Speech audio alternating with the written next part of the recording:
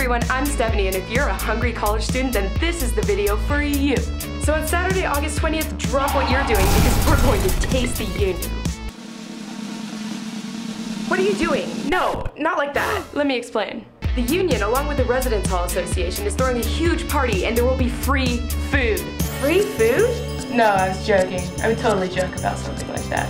Wake up! This will be a glorious time when all students get to taste everything the union has to offer for free. There's gonna be entrees from the brand new restaurant Sabor, as well as popular picks from your favorite union restaurants. All you have to do is show up on August 20th, grab one of these nifty little passports, and visit every restaurant to collect stamps. A completely stamped passport will enter you in a drawing for prizes like an HD video camera, noise-canceling headphones, Starbucks swag, and a grand prize of an iPad.